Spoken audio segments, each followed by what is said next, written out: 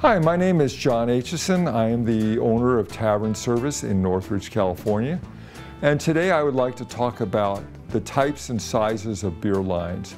How long should they be and why do they need to be what they are? There are three basic types of beer lines one will normally find. One that you almost always find on the beer itself is the 3/16 beer line. If you look at that, it is very narrow and it needs to be the right length. That length should be 5 to 6 feet for most beers, 7 feet for a beer such as Coors Light. And the reason for that is the beer needs to be kept under restriction. That way the CO2 is forced to stay in solution and you don't get foam. Also, when possible, try to have clear beer line.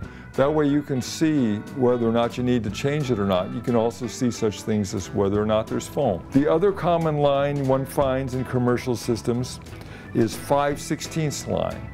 This is usually used, in fact always used, for CO2. This happens to be the same line which hooks up to the bottom of a CO2 regulator, and it is also the one that goes to the side of the coupler. This can be any length that you want. You want it to be long enough so it's easy to change your CO2 tank, but you also want it to be short enough so that it doesn't kink. The last line you see is a 1/4-inch line. This is typically only found in homebrew systems.